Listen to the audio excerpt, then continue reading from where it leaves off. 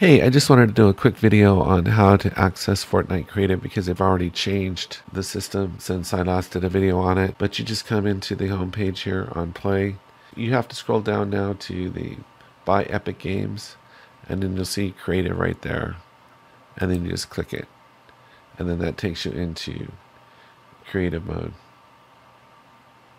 So that's how you get started with Creative mode. Just another change that they've done as they're making a lot of changes.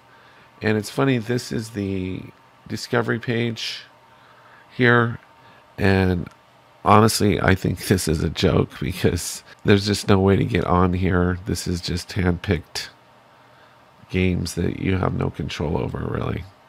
And some of the stuff that gets on this page, I have no idea how it's getting on here. It just seems so random. And if your game is listed, it potentially can be on here, but there's no guarantee that your game will ever appear on here. Anyway, that's all I had for today, just a quick update.